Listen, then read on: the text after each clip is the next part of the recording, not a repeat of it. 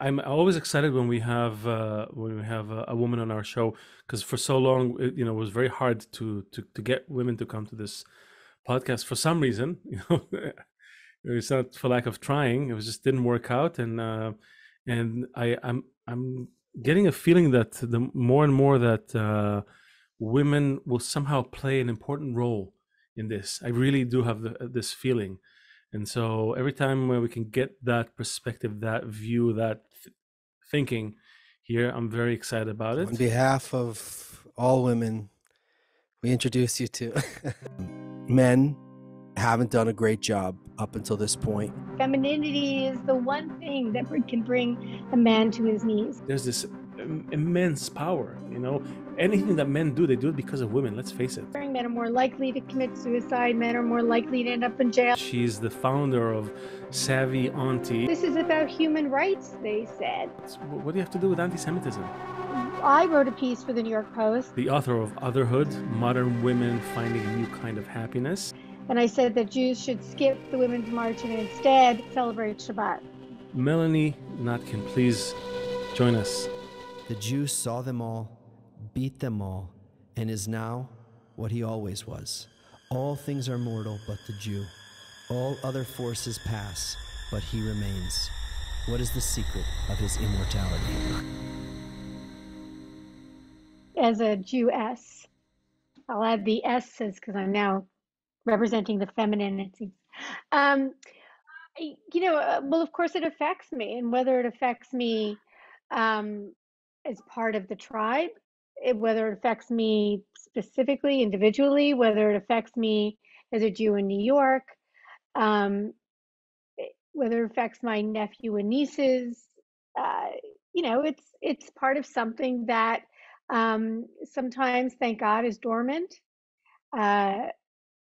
Sometimes the sleeping giant is awoken. Oh yay, oh yay, oh yay, right? It's been awakened for a while now. I mean, it hasn't been so, yeah? Well, and we usually we get it from one side or the other. Now it's like they're clowns there's clowns to the left of me and jokers to the right. Here I am, stuck in the middle with Jews, getting it from all sides. That's good. Tarantino lives right around the corner from my parents. So I'm gonna tell him that. Yeah. Please, yeah, because it is true. I do feel often caught in the middle, and sometimes, frankly, caught even in the middle with my Jewish friends. And because of Facebook, many of us are in touch with our childhood friends, our Jewish day school friends, my Salma Schechter friends from Canada. I'll give you an example. Happened back in, I think, it must have been 2017. So Trump was in office for about 3.5 minutes, and there had been the Women's March, and then in March, on International Women's Day, in March, there was to be a women's strike or something like that. There was something being organized. And the person organizing it, or at least one of the producers, is a woman named Resmea Odeh, who is a convicted Palestinian terrorist who in 1969 was part of a bombing effort. One bomb hit a small supermarket and killed 2 American boys studying at Hebrew U. And I shared that information on Facebook to say, just know with whom you march. And the feedback was from my Jewish friends. And by the way, I shared all the legal, all the history, this is not, she'd come to America without telling authorities that she had served 10 years in prison in Israel. She was able to leave prison because of a prisoner swap with Lebanon. She came to America without notifying the authorities here of her felony, and was trying to become an American citizen. And here was standing with other anti-Semitic producers of the Women's March and others to create this strike. And I was surprised at how my Montreal friends, many of whom now live in the US, like I do, um, found that I was being somehow offensive, that I didn't understand. This is about human rights, they said, because of Trump. And I said, what about the rights of these two young men at Hebrew University? So I noticed that it was not, it was also, the call was coming from inside the house as well. And they were like, you're alt-right. I'm like, I'm not alt-right. I'm just sharing the information. I'm just right in this case, Yes, exactly. I just right. Thank you. I just happen There's to no be alternative. right. Here's the Oh information. my gosh. And by the way, to their credit, within a year, they all came to me. They realized how one wrong way they or were. another. Yeah, they apologized. Wow. So yeah, it was quite amazing. I was going to ask you, which wall in your house did you just bang your head on when something like that happens? But what made them change their mind? Because I don't think most people change their mind. Well, about a year later, a big article, which you may be aware of, in Tablet magazine, came out exposing the Women's March for their anti-Semitism. I was just about to ask about this whole meltdown that happened there, because the founders were a Jewish lady, right? A black girl, a Latina, and Linda Sarsour, right? Those are the. Well, one of the women, the Jewish woman actually, who organized the whole thing, was kicked out. Yeah, exactly. No, that was my point. Yeah. I think the black girls. I mean, they were talking about racism and all that, and then they're like, "Yeah, we're against it." And then the black girl was like, "I think you should take a look at your role in perpetuating oppression, all that." And blamed her for the Jews for the slave trade and all of that. Right. All those conspiracy theories, and so I wrote a piece for the New York Post. Like you mentioned at the top, I'm a contributor to the op-ed section at the Post. And I said why Jews, the Women's March, the second year was going to be on Shabbat. And I said that Jews should skip the Women's March and instead celebrate Shabbat, that Saturday, unify. And that got wonderful, wonderful feedback. I ended up on Fox News. It was so interesting. I did the morning show, the national Fox morning show. And I literally had to say on Facebook, I was invited by Fox to come on and to just talk proves about what this. alt-right you are. Oh, exactly. I said, but I would have gone on any morning show that invited me, although only Fox invited me. And one very young, very brave friend said to me, well, I really appreciate what you're doing, but I just cannot watch Fox. I'm like, oh, so brave. You can't turn on the... I mean, I'm putting myself out there saying, Farrakhan is bad, etc. And you can't watch the channel to support, anyway, not that it mattered, but it's they always have to sort of take a stand. And so usually when we thought of, until recently, when most Jews, and still today, frankly, unfortunately, most Jews in America think of anti-Semitism, they think about it coming from the right. And of course we saw tragically that happen in October of 2018, or was it 19, I should know, in Pittsburgh, since COVID, all my years are mixed up, where an alt-right, legit alt-right, murdered 11 people at the synagogue there. But most in America, certainly in what we call the blue states here, the more liberal states, much of the anti-Semitism is coming from the left, but you have to whisper it. And you're not allowed to really say it. And was, well, it's it's all that, when anti-Semitism really started to perk up in New York City in 2018 and 19, people said, yeah, and it's all the Republicans and the far right, et cetera. And I'm like, do you see men walking around in white sheets in Manhattan? It's not coming from the right. We don't have anti-Semitism. I'm sure it's there, it's everywhere. But it's really coming from the left.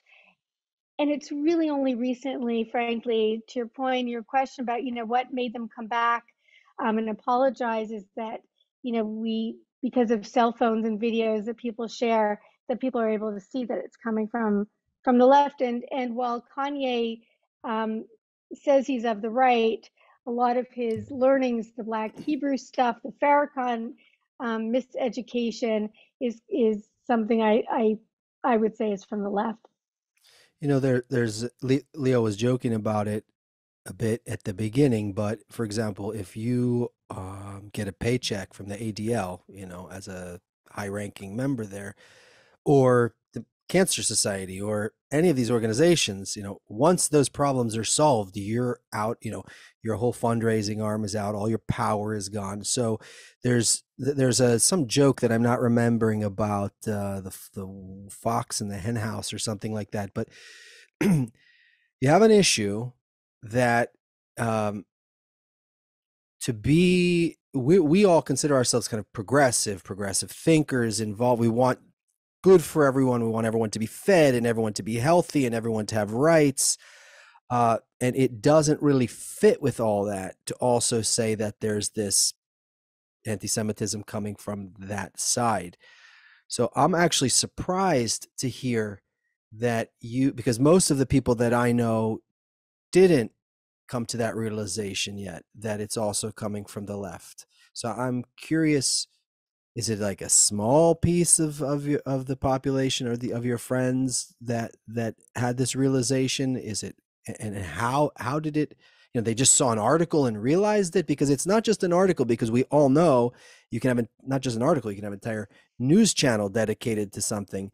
It's not going to make someone, you know, you're the person you mentioned wouldn't even turn on another news channel with an opposing view. So something has to change inside to make somebody look at that. Yeah, I don't know. It's certainly not a you know, a wellspring of people who are all of a sudden becoming more enlightened to it, unfortunately, or maybe they are, but don't want to say it because it's not politically correct. I wish it were more people. That, you know, clowns on the right, jokers on the left. Here I am stuck in the middle with Jews. I post that very often in order for people to see it. I think it's starting to ring true. But yet I think that so many in America, well, we're polarized, you know, to the extreme left and to the extreme right. The noise on the left, the noise on the right, you know, makes it seem like it's majorities on both. In America, it's funny or not funny. I'm happy about it. The majority of registered voters are actually registered independents. Most people in America are politically homeless and really don't know where to vote, and they don't know where to go to shul. They don't, like Jews don't know where to go to shul. Like you know, many like me have the problem of, well, you know, we don't want it to be, everything's politicized. Everything, you know, any shul that's not Orthodox goes far to the left in every speech, sermon, and on the right. You know, there are fewer shuls as people get older, et cetera. They're just I think Jews in America are having trouble finding a home, and the traditionalist home for many who were secular Jews has been on the left. And so they're speaking the language of the tribe, trying not to upset, trying to do, you know, what they believe is best. We all know about intersectionality. I hope many of your listeners understand about intersectionality, where, you know, it was brought up in the 70s to say that, you know, this isn't just about race, blacks and whites, but, you know, even, you know, a black man would be doing better than a black woman in America at the time, a white man better than a white woman. Yeah. And it has been It's called dissected sometimes. it's called the Olympics of the victims. Okay. Yes, exactly. Yes, who can get the worst score? Who can get the zero However, first? to be fair, Jews are not allowed in those Olympics because they would always take gold. So Well, they, but that's the problem. We are like number one oppressor, right? Somehow. and also number one victims. Let's not forget. So Well, yes, no, but we understand our victimhood, but they see us first of all as white. Um, I don't know if not everybody will see this on video, but I see, you can tell from my eyebrows that I'm not white. I have a my family's from Mashhad in Persia. I have a Mizrahi background. I I'm wanted half to Mizrahi. ask, yeah. Yeah, half Mizrahi, half, I grew up Ashkenazi. Um, but I, you know, not all Jews are quote unquote white. I don't No, love that idea. you can And see that I'm we're, not white. yeah, well, I don't know about it. Maybe the hair. Um, Romanian. we, Go on. you're Romanian. We're, we are not a race. We are a Exactly. nation. And so, putting us as whites make us, the oppressors. But of course, not too long ago, we were 6 million of us were killed because we weren't white. So we are whatever color fits the narrative for those who want to attack us with anti-Semitism. So I want to just pick up on that last line, the one before last line that you said. We like to ask people when they come here, how would you describe what a Jew or who a Jew is to an alien? Like if they came to Earth, what would you say? Because a Jew is one. There are so many definitions of it. I mean, technically, halachically, legally speaking, as a Jew, it is because their mother and their mother's mother on up, their matriarchal lineage is there were Jewish. times that even fathers determined the identity of the Yes, son. okay. So that Okay, doesn't so count, right? today, okay, that's one way of looking at it. But we are a nation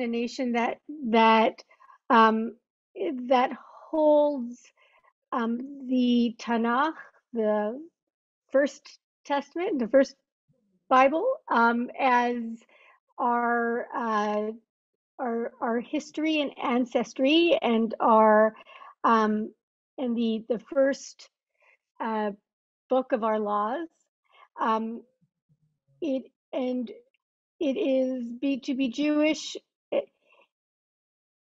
To be Jewish is to know our language, both literal and ideological.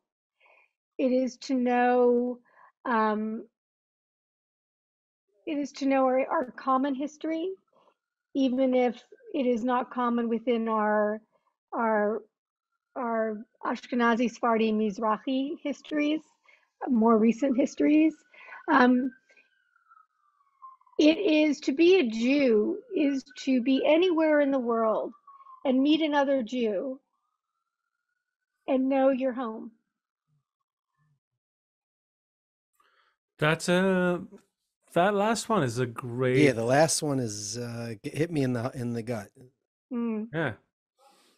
Do you And it's think? true. Do you? I have a question. I want to. I want to follow up on that, Seth, if you don't mind. Do you think that other nations have that kind of feeling? Probably, sure. I'm sure Italians might have that. Greeks might have that. Chinese people might have that. Japanese people might have that. Those who have very strong connections to their past and to their cultures, absolutely. It's funny. There is something about the way I believe Jews see other Jews that is so familiar, even if we don't know them. So, for instance, in Manhattan, which is already, so many races and ethnicities, etc., walk down the street and I'll know it's two Israelis coming toward me, even if I can't hear that they're speaking Hebrew. It is, even on, I'm single and using the apps. Even if the guy doesn't say he's Jewish, or before he can even read it, I could tell generally, and not because he looks like Woody Allen. But there's something about it. And by the way, when I'm wrong, he's generally Italian, and which is not surprising. And probably is Jewish somewhere in his. Well, and we are, many of us are Italian. In the Ashkenazi, 80% of Ashkenazi Jews come from 4 Roman women, the DNA of 4 Roman women.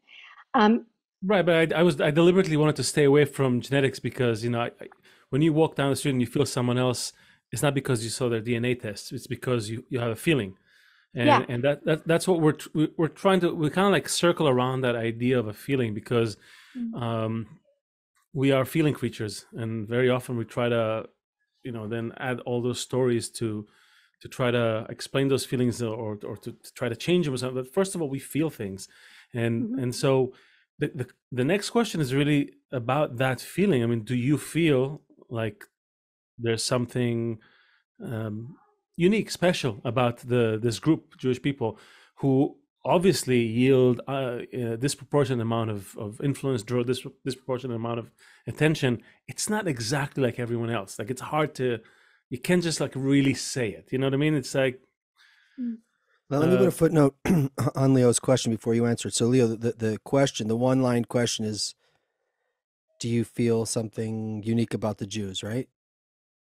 right. I'm asking, is that the question? Yeah. Okay. And then the footnote next to the word Jew at the bottom of the page says, could be a lot of people who either identify as Jews, don't identify as Jews. If Kanye is a Jew, fine. If this one's a Jew, fine.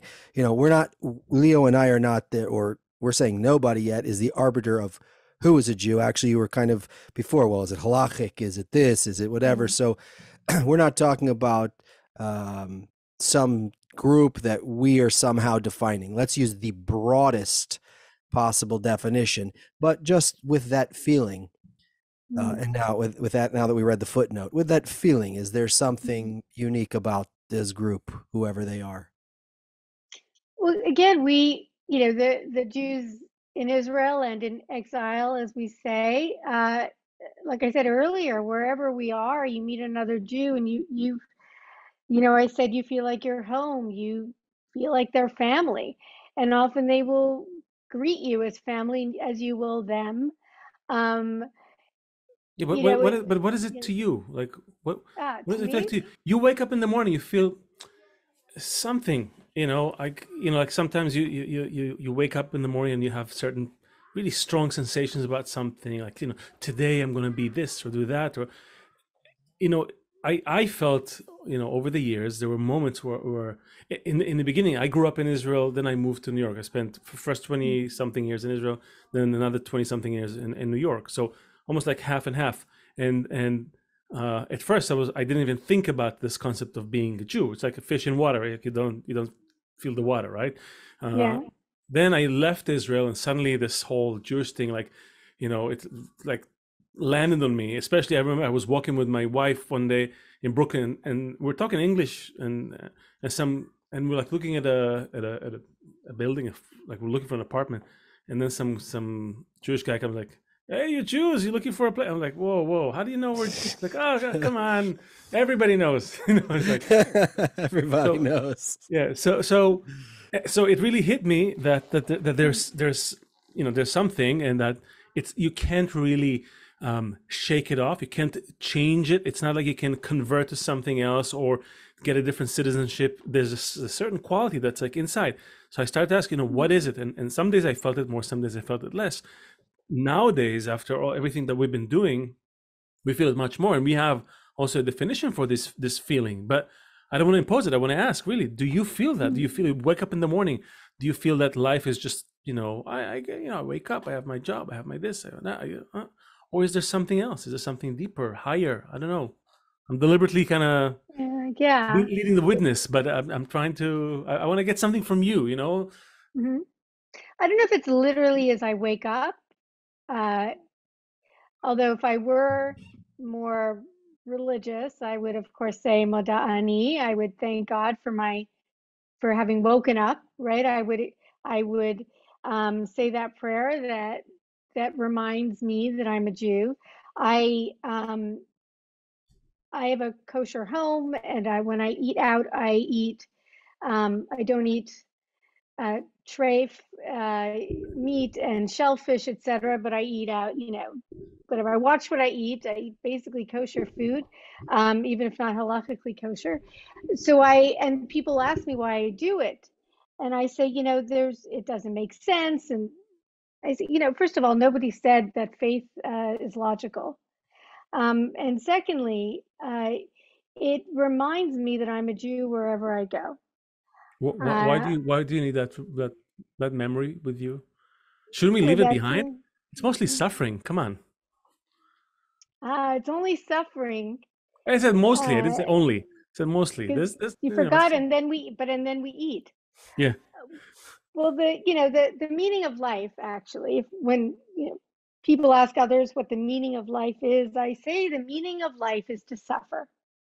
I say that because it is what we do with the suffering that gives us purpose. Such a Jew, Leo. She's such a Jew. My I God. am such a Jew. I'm such a Jew. I got one. There's no chance. You can't convert out of that. You can't do anything. You're stuck with it. It's See, if you couldn't tell from looking at me, I'm a Jew. It is, but you can suffer and feel like the victim, and of course we all do at some point. Why is this happening to me? It's not fair. I can't believe it. It's never going to get better. Not to say that Jews aren't neurotic, oh, God forbid. but okay. So Woody Allen, who was a known neurotic, to bring him up again. So what did he do with his neuroticism? He made art. He also married his daughter, so it's yeah. Well, no, hit or miss. His girlfriend's adopted daughter. Yeah. No, anyway. no. I'm fine with it. I don't hold any grudges. I'm not saying it's whatever. I'm not here to judge Woody Allen, but just let's look at him as an archetype of a neurotic Jew. As a neurotic Jew, he said, okay, well, what am I going to do with this neuroticism? And he made art. Right. It's Jews have suffered. We do suffer from anti-Semitism, and whether it's direct to Jews should die or whatever written on a wall or something, or somebody who says something to you directly. I mean, we're kind of used to this. We have the calluses to show it, but we rise. I wouldn't say we rise above it, but we rise with it. We just say, okay, this is us. We are dealing with anti-Semitism, and here are the things we will do to get through it, and in fact, many say that in a way, Jews are never more connected than when when there's anti-Semitism around us. We feel each other. We feel ourselves. Ding, ding, ding, ding, ding. Yeah. Yeah. Oh, I hit on something. Okay. You hit something, yes. I'm collecting my points. I'm writing them down. I don't know how many I'm supposed to collect. You have $16,000, and you have a lot of points. You can double that. Yeah. All the things that we love to hear. Everything you're saying is really music to our ears. The problem is, you just kind of said it as part of just like a little story that you shared. But the question that we have, that we're circling around all the time, could it be that this is at the heart of our relationship to anti-Semitism? Could it be that just as this anti-Semitism is making us connect better and unite more, and suddenly see each other and care for each other when that outside pressure is mounting, can it be that the reverse is also true? That by connecting, we can actually offset this outside pressure, maybe even change it completely. And in fact, it's kind of a rhetorical question, because in our podcast, that's what we did. We not in this series of talks, the mystery book podcast that we did before, we kind of went through history, and we saw every time Jews were kind of broke the unity, the shit hit the fan. Yeah. Jerusalem fell, and pogroms and expulsions, and it's all following a bout of disunity of Jews kind of marrying out, quote unquote, marrying out, leaving. I don't want to say assimilating, because that conjures different ideas, but literally leaving the ideal of unity. Yes, because we feel safe. Yeah. So but in my previous life, when I moved to New York, even actually before I moved to New York, but I'll talk about when I was in New York, my first, well, I had a whatever quick stint somewhere else, but my longer job where I worked for, I think from 94 through I think the end of 1999, I worked for an organization called then National Jewish Outreach Program, NJOP, run by and founded by Rabbi Ephraim Buchwald, who had started a beginner's service at Lincoln Square Synagogue, a modern Orthodox synagogue here in Manhattan, and then a Hebrew reading crash course. And he brought he had four main programs, and he decided in 87, launched the day of this big stock market crash in October 1987, to bring Jews throughout the country and Canada, North America, to learn how to read Hebrew, to learn how to pray, a crash course in basic Judaism, and a program called Turn Friday Night into Shabbos. What I loved about the organization was how they had 1-800 numbers. I mean, again, this is late 80s, early 90s, and before the internet, etc. And they looked at marketing Judaism the way you market any other program. I was asked then as the marketing director to help the organization reach however many it was, 200,000 Jews around the country by the year 2000.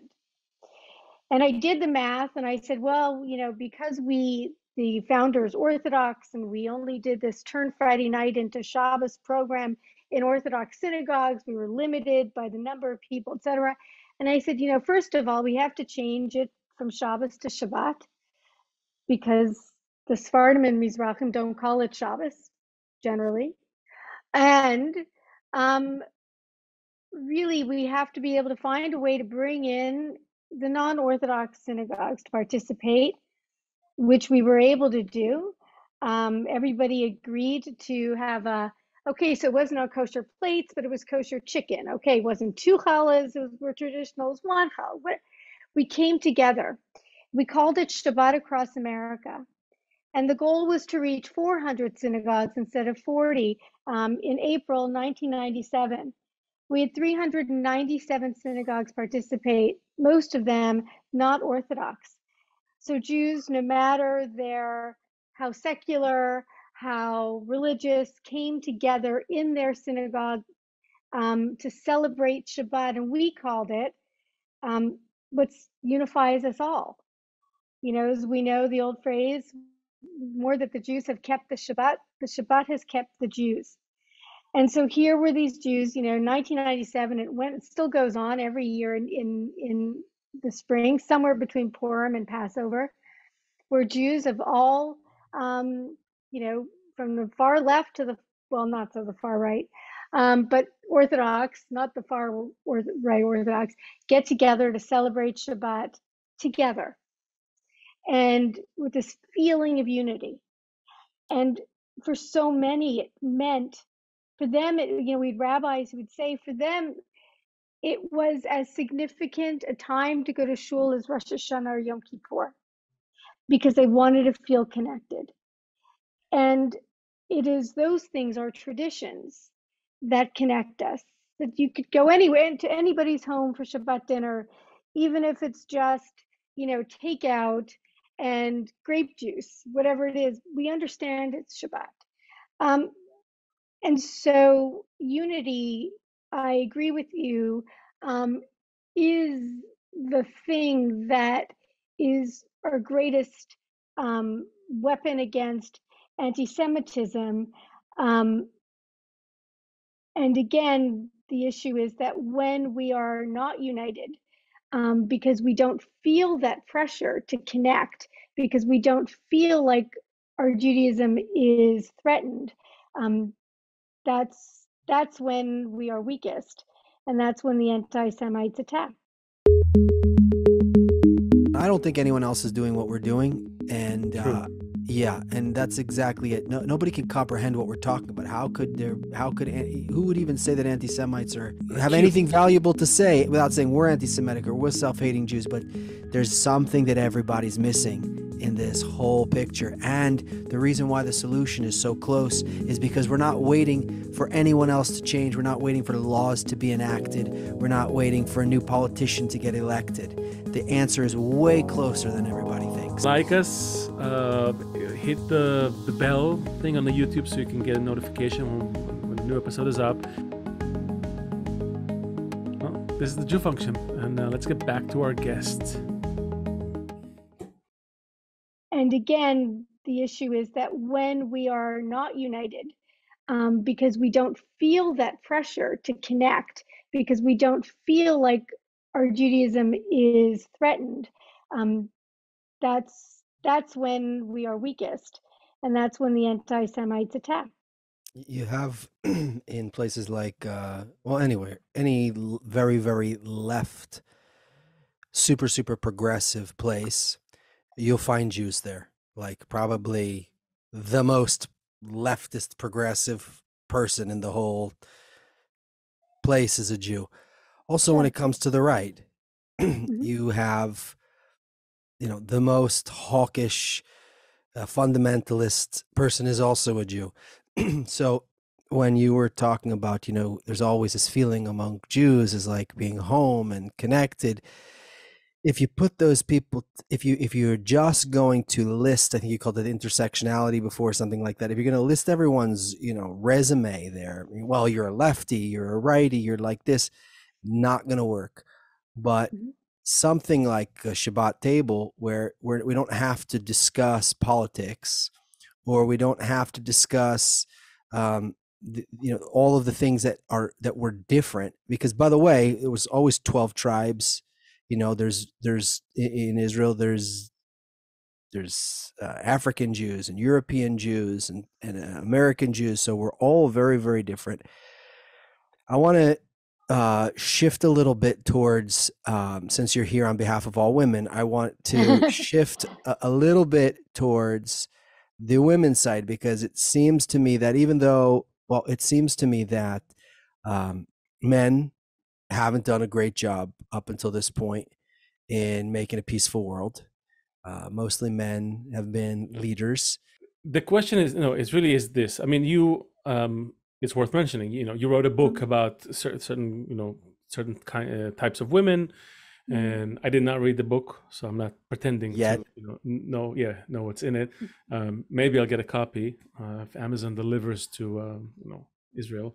But what I did notice over the years, and it's not just me, if you ask a behavioral psychologist, if you ask people, you can see kind of like how the masculine behavior is, these little sperm cells running around doing their thing. They can band together if they have to. They can form little groups, little coalitions as needed, and then like also break them. It's kind of very, it's very, very dynamic, and there's not a lot of the motivation is not necessarily altruistic. Let's call it this way. It is about expanding and going places and pioneering, all that stuff that men, or that energy, is doing very well. Whereas that feminine energy, the one that can actually take something and grow it, we haven't had that in the world almost at all. It's always been in the background. It's always been behind the scenes. And so when I look at nature, I see that you need these two things to work together, these two energies to work together. And I guess the question to you is really, how do you think we can harness that? How can we awaken that natural, that intuitive sense for the well-being? It takes in all the children, regardless if they're a right winger or a left winger. They're both at the table. They're both loved. Everybody is here. Everybody's in the hug. How can we do it?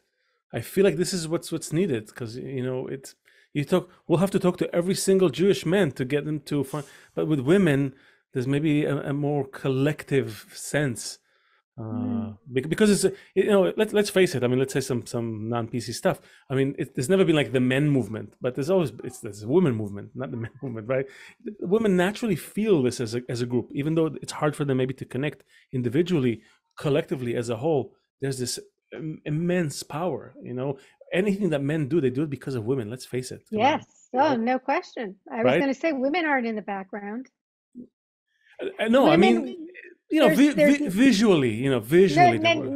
No. Well, yeah, no, I'm with you. What I'm saying is women are not in the background in that we are always the reason why men go to war, why men fight. And, it's like, nothing... I'd rather deal with that war than deal with my wife at home.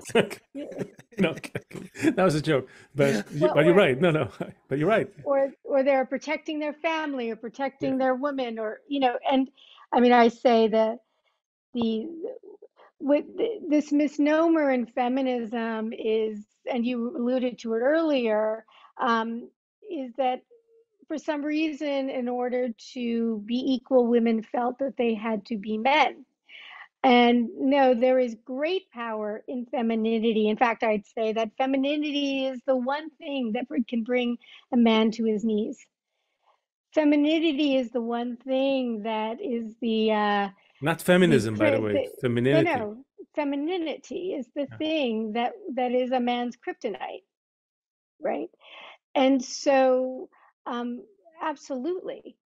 And of course, there are those, we've heard of the big challah bakes, and it's women and their daughters and nieces making challahs, and all of those things are, and there's the sisterhoods, and the truth is, I am a big advocate for men's groups. I think men in fact, men's well-being is better when they are social, when they have friends, when they connect with others. No question. And so, if anything, I would advocate for Jewish men to find ways to connect outside of the Kiddush Club for the generally more Orthodox men in shul. I would find Jewish men to, and of course they do in the Cheder and in yeshiva, where they're, it's usually two guys who are fighting over, one Talmudic rabbi versus the other, what he said, etc.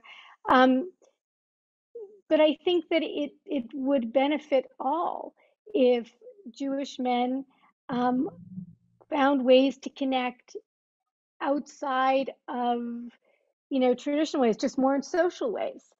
And I think that helps strengthen what unites us then, if we're not sitting in yeshiva studying the Talmud, and it's not herring and it's not a problem for me to hang out with someone who has the exact same views as me and talk about what I totally agree with. But what we talked about 10 minutes ago or 15 minutes ago was that the disunity among the Jews is what inevitably leads to the big problems that we see today. Mm-hmm. So how do we bring Jews together? So you're saying men, we're saying women, but let's say all, or we'll start with a small group. What unites us? Well, I think that the reason why I'm focusing on the men is because women do it naturally. True. Women connect with, that women always find a way. They'll find a common interest, whether it's motherhood, whether it's, well, of course, what I do is focusing on ants. Women we create our own tribes within the larger tribes. And men are less likely to do that, partly because in the general world, in America or in the West, when men get together, it's somehow seen as a threat, which I find remarkably silly. Right. So I think, you could tell me, what is it about Jewish men? So I'll tell you. I know. I got it. I know. So first of all, yes, absolutely, men need to connect, make that effort. They need to reclaim their just masculinity, you know, to be men. That's it. Yes. There's no such thing as, you know, toxic masculinity. There's toxic behavior, but masculinity is it's idiocy. They did a study on criminals, by the way. Side note, you know, just to pat ourselves on the shoulder for a second. They did a study on criminals and what is the leading factor for a child to become a criminal, and it's the absence of a father figure in the house, right? Correct. So you can cancel fatherhood and masculinity. It's ridiculous. But let's put it aside because it's not worth our time. What I do think is that men, like it or not, consciously or subconsciously, as you said, they listen to women. They take note from the women. They may play, you know, a big game, you know, outside, but they listen to the women. And when I'm listening to women, and now I'm not even talking about Jewish women for a second, when I'm listening to the voice of women outside, out there in the world, in media, I don't hear that sort of demand towards men. I don't hear women singing about, hey guys, get together and, you know, lead the way. I see, you know, give me diamonds and bling and shit, right? I'm generalizing, obviously. Yeah. Well, they don't even have to lead the way. They just have to, in fact, just find each other and just connect with each other. That's already leading the way. I mean, and I'm kind of going back to like prehistoric cultures, right? So the women kind of keeping the fire, and the men go out, get the mammoth, bring it back. So kind of like right now, I'm saying the mammoth is this unity. Let's hunt this unity and, you know, unite, bring it home. But someone has to demand it. Someone has to put some demands. Has to make some. You know, how do you? I mean, you and all women can help apply that pressure because we need it. I talk about it all the time. I mean, I've written about it. I wrote a piece for the Post recently, inspired by a book that came out in October by Richard Reeves of Brookings Institute called Of Boys and Men, which discusses some of the stuff you talked about, like how you know, boys who are not raised with a father or father figure are more likely to be lost, to get in trouble, end up incarcerated. But it goes way beyond that. Yeah. But it's also culturally how, you know, women, and you talked about toxic masculinity. I wrote a piece, the piece actually I wrote was about how in the New York Times, a woman, a tech reporter, wrote about how Mark Zuckerberg, who we know, the founder, CEO of I read your article Facebook, about this. Yeah. was on Joe Rogan. And I'm a huge fan of Rogan. I mean, I just, Spotify gives the, you know, how many hours, minutes, whatever you spend. And I'd listen to other podcasts on Spotify. Generally, Apple is my go-to. So it's not like my whole thing. But, you know, it was like 11,000 minutes. It's like, basically, I listened to Rogan for like 7 days of my life so far this year. And that's only 11 months of the year. So, you know, I'm a fan. And Zuckerberg was on it, and they were talking about jujitsu, and because Rogan's a black belt and Zuck is just getting into it. Anyway, it was framed by this reporter as quote unquote hyper masculinity, as if being being a manly man, assuming jujitsu, assuming Mark Zuckerberg, no, he's not really like an A type, you know. Oh, look at that, alpha male. I mean, very successful man, but you know, he's, you know, a nerd, right? Yeah, Who thankfully got very successful with Facebook, etc. But not an alpha male. Anyway, hyper masculinity, toxic masculinity is a way for those using those terms to put men down. right, And no, what it does, sure. it puts boys down. So and it's become, you know, something in the New York Times, something that is sort of accepted. And so don't look to me as a woman, because I would like to empower. Men don't need to be empowered, just like women don't. And I hate that phrase in general.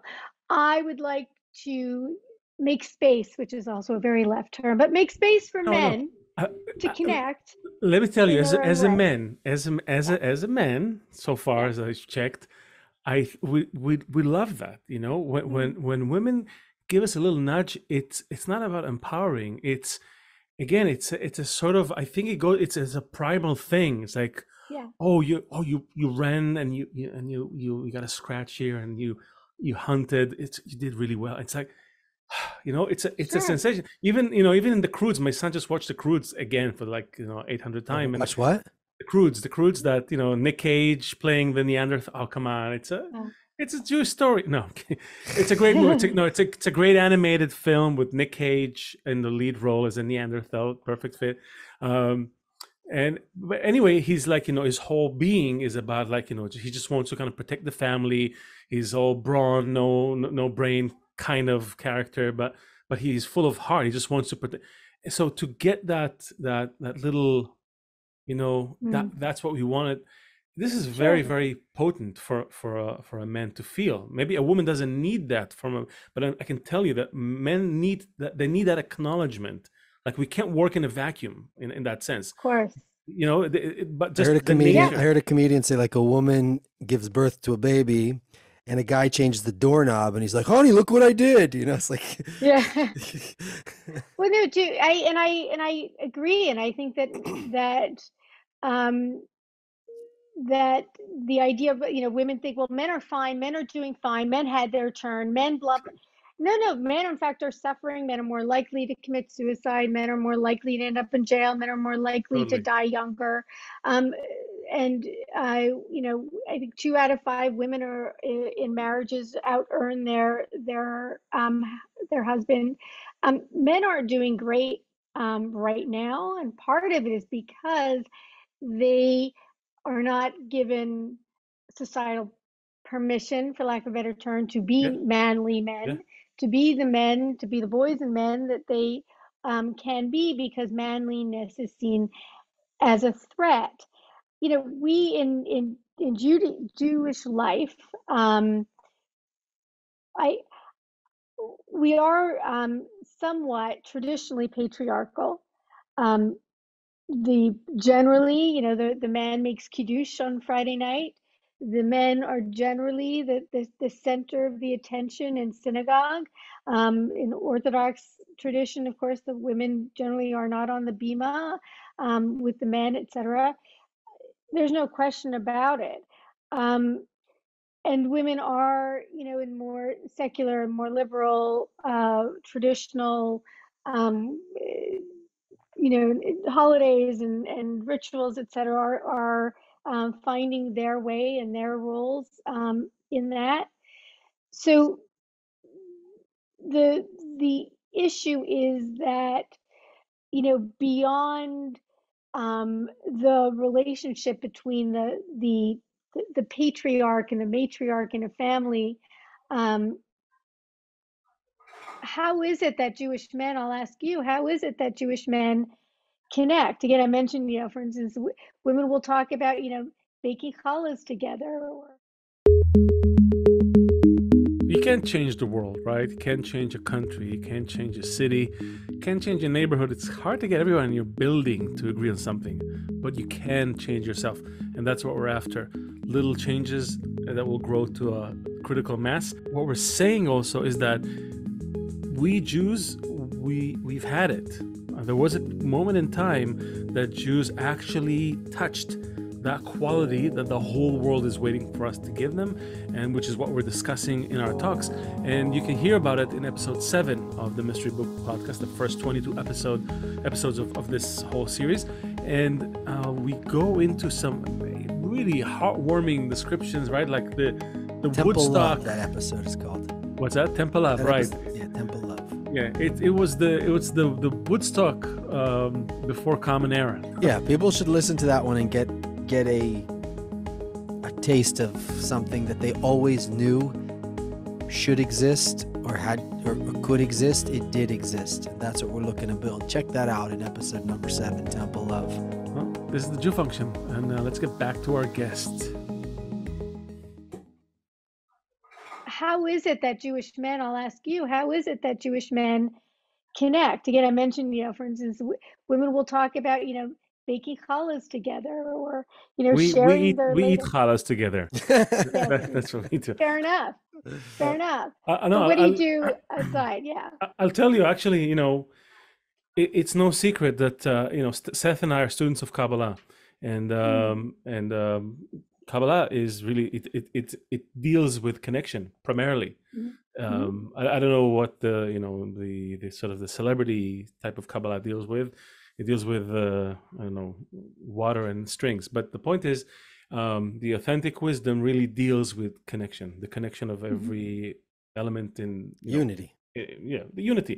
Jew, Yeah, we keep saying Aleph. that on the show. Which Jew is how we unity. got Yeah, how we got unity. to this topic actually in the first place. Leo Right. and I know each other from working From on Kabbalah? unity, and Yeah. then Ah. from Kabbalah, and then it turns out that That- Jews have this role in unity, and then we were looking at why isn't there unity, and we got into this whole anti-Semitism thing, and that brought us to this podcast and Right. and the role of the Jewish people, and is there a specific role to the Jewish people? Wait, just to answer her question. So men spend a lot of time doing exactly that, trying to connect small groups, and they work just on that. And there's a whole science to it. There's a whole method to it. It's not simply socializing, playing cards together. It's actually trying to, how can I see my friends as great? How can I kind of lower myself? They do the same. How do we sort of try to find a space that's outside of us, because the connection happens somewhere between us. It's not in me, it's not in you. It's somewhere, it's a space that we find between us, that we create between us. And again, maybe for women it's much more intuitive. For men it's much more challenging to kind of find that space. And this is really that work. I don't think the world at large is ready for that kind of work, but certainly the understanding that it comes from the laws of nature. That's really our whole premise. This is not some man-made idea of like, let's do this and let's do that and put the the thing in. No, those are all expressions. They have an inner meaning. The whole Jewish religion, all of that, all those customs have an inner meaning, which was forgotten basically by most people. We all that's left is the outer husk, and that's what we kind of cling to. And it was fine to cling to it when we were in diaspora, but now it held us for 2,000 years. Exactly, it was like a survival kit. But now you have to kind of go beyond it and say, why is it called Beit Knesset, like the place where you connect? You need 10 men. You need 10 men, right? It's you have exactly, to have and by the way, it's a quality. It's not a quantity. It's a quality, and it's very important. But yes, you need a group, right? You need a group because it only happens between people. There's something that's happening there, and so we're trying to kind of get people to realize that this is not some obscure idea. This is not This is the last idea that we need to try, because, as you said in the very beginning, nothing else seems to work. That's kind of our whole premise. It's not, whatever it is we're doing, it's not working. It's not making less of an, less people less anti-Semitic. There's no less anti-Semitism. There's only been a meteoric rise in the last decade. It's not going to naturally peter out. A huge part of what we're discovering, just from looking at the development of nature and through this whole process, is we leave, for people who want to call it God. For people who want to call it nature, development. We usually, we put it in a certain place in our life, but we leave that out of this equation. We think we need to fix anti-Semitism, or we need to fix the environment, or we need to fix poverty. And we didn't do most of the great stuff in life is all done by God, nature, whatever. If the source. So, but if we come together, that's how the source flows through the whole system. So we don't have to actually figure out every solution. All of a sudden the light is shining on your head. You see, we don't have to, that's nice. We don't have to figure out every answer. We don't need to figure out how everything's going to work. If we come together correctly in a good way, we'll get the answers. We'll understand how to act, or think opportunities will open up, or the sun will shine on my head, or whatever will happen. We have to include that kind of third force. There's us connecting about some kind of bigger concept, and then let it happen, because to our, what's the word I'm looking for? I don't know what the word I'm looking for is, but whatever it's been, there's no other explanation for how us little tiny group of a few million have made it through the Egyptian Empire, through the Roman Empire, through the Greek Empire, through the Persian Empire, through the Not only Spanish made Inquisition, it, but actually stayed the same amount, more or less, while Chinese, right, exploded. And because hubs and nodes, I don't know if you watched that on our Yes, I website. did. Of course I did. I do my homework. Oh, we should have you more often. Usually people are like, whoa, what these? But no, but she's going to be covered in light in a minute, and we're not. Yeah, but that's the thing. The science kind of supports it. Okay. As hubs, you don't need that many of us to do the thing, and it's apparent in every other network, the electrical grid, the internet, everything. It's all answering to the same laws. So we're just talking about laws of nature, just saying, just be a bit more, in harmony with nature, and that's the meaning of harmony. Not like hug a tree, hug another person. Connect a bit more. That's what nature wants to do. That's what nature does anyway. It brings pieces together and makes them connect above their resistance, their natural resistance, right? Let's do that consciously, willingly, and we'll start to see amazing things happening. That's really our whole spiel, So the great Rav of technology, Steve Jobs, he has this wonderful commencement speech where he says, and I'm gonna simplify it, of don't worry what you do. You go from job to job, career to career. Maybe you do this and that. He said, look, I liked graphic design. So he studied calligraphy, or vice versa. I studied calligraphy, got interested in graphic design, whatever it was. He says, in the end, all the dots connect. What we don't know when we're on the path and we come to a dot in our life, whether it's a job, whether it's a relationship, whether it's a traumatic incident, all of those dots connect. And they may connect for us when we look back as a way to tell the story of our life, or tell the story of our journey, or to understand why we are where we are as individuals. Of course, we can say that for our family. We could say that for Jews, and how we were saying earlier. Yes, we suffer. The joke is that Jews suffer. Okay, and then we eat, right? And then we have a reason to celebrate having survived. When I say that you could meet a Jew anywhere around the world and you feel like you're home, because those dots, not literal, obviously, but those dots, that feeling, that visceral feeling that you're referring to, is what connects us. When I watched the video about the hubs and the knobs and the graphs and it was funny, I was saying, going back to our feminine masculine, I was saying, it actually looks, it's a very masculine way of looking at it, whereas women will see that as a feeling, and I know you do too, but it's much more of a, we don't see the linear connections. We see this sort of, there's a real reason why women are not obligated to pray 3 times a day,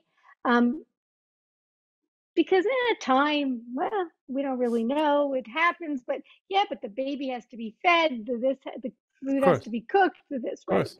Women already worry about the world. They already worry about the world. They don't need to be told to worry about it. We don't need guidelines, or guideposts to keep us in line, right? So for women, we don't need the lines. We see it, we feel it. And I love your idea of cultivating that in men, that feminine side. We know we all have masculine, feminine sides to us, whatever our sex. That for men to cultivate that more visceral feeling of those dots connecting in their own lives, in their relationships, in the Jewish community overall, is extraordinarily powerful. But I will go back to, so guys, how do you connect?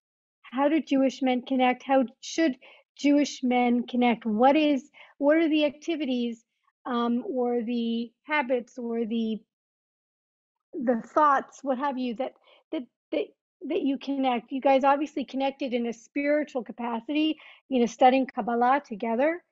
Even though you're not in the same in the same part of planet Earth right now, you are still obviously very connected. You're partners in this project. But otherwise, generally, how could Jewish men connect? It's actually not that complicated. Okay. Men are pretty simple. Yes. We only have like 2-3 knobs. Yeah. The whole system. It's I mean, we should probably do a separate thing on that because we haven't gotten into it. So far, we've been busy just trying to get people to talk about these ideas. Just Sure. that. Just talk about the need to bring connection. And I'll bring it in the end to a question that I have for you. But as far as what needs to happen, people, men at least, they need to at least decide that there is a goal that is more important than any other goal that we may have in life. Mm-hmm. It's just a higher goal. And I'm Which not even is? saying, let's say Jewish men. Let's say this is the No, first. she said, what is the goal? Oh, what is the goal? Yes. That we need to be united. That doesn't matter the difference in ideas, opinions, beliefs, styles. You could be left, you could be right, you could be an artist, you could be a doctor, you could be a construction Orthodox, worker, but conservative, Reformed, Syrian, Mexican, I don't care. We all believe, we all feel that there is some goal that's bigger than all of us. We don't even have to fully define where it is, but that we're just calling it unity for now. It's something that includes all of us. It's something that's good for everyone. Yes. And when you gather, there's also stuff that's happening outside, but when you gather, you want to work towards that above anything that will awaken in you against it. And stuff will awaken. They say about the 10 men who wrote the book of Zohar, that before they sat down to study, they were like as enemies, as men of war, wanting to kill each other. And that's good. That's what you need. You need that quality, because on top of it, you can unite. That's really the whole story of the Jews. There's resistance, you unite above it. Friction, unite above it. That's what makes a strong marriage. That's what makes a strong bond, strong connection. Just being friends when it's good, that's vanilla. That doesn't lead anywhere, right? So this is what men practice. And by the way, nature does an excellent job providing all the friction you need. You just need to make efforts to unite above it. Each time going higher and higher, deeper and deeper into that place. This is really what it's about. Of course, there's other things. And that takes work, and it takes courage. Correct. We are very, very comfortable, and we enjoy our comforts. And that's why So that's my last question, because I know Seth actually has to go. He kind of ran from work to do it. I can stay for another hour, but the question is this: I'm very scared. For the Jewish people that I know, that I've spoken with, and we've had other conversations. Seth and I also have had. There's a series called Honest Conversations on our YouTube channel as well, where it's me with Dr. Lightman and other guests, Jews, non-Jews, and all that. And that level of comfort and confidence is very disturbing to me, and I'm scared that the Jews will not choose to leave everything behind and focus on that unity, being the agent of unity in their environment until it's too late, until they're already, God forbid, locked up on trains, whatever. That's my fear. And I don't know how to make someone do it. I mean, this is a spiritual leap. This is akin to, get up, leave your home, go sit with a yogi in the cave and, for 13 years and come back. It's akin to Moshe say, okay, he said, he agreed, let my people go. Exactly. Right? Quickly, pack up, we're going. Right? It's our story. But remember, not all Jews left. Some were comfortable because it's a regular gig. I know where I'm going in the morning. I'm going to build a pyramid. I have to, make the bricks. I know what I'm doing. You want me to take a chance. You want me to believe. You want me to see, right? Yes. And so we go on this journey together as Jews. We go on the journey. Yes, there are times the resistance. The minute we get, you know, a few feet away, we want to run back. What did we do? I can't believe it. We're silly. And then we keep going. Oh, but no, there's no food. Okay, and we keep going and we keep going. And that generation of Jews had to die in the desert because that feeling of maybe regret had to leave. And so yes, we are being led. You guys are doing something that's remarkable. You are the Moses and Aaron, I won't say who's who, of leading us out of our comfort as Jews, and or even wondering, you know, after, I mean, they were slaves for like for some odd 100 years. You know, where is our identity?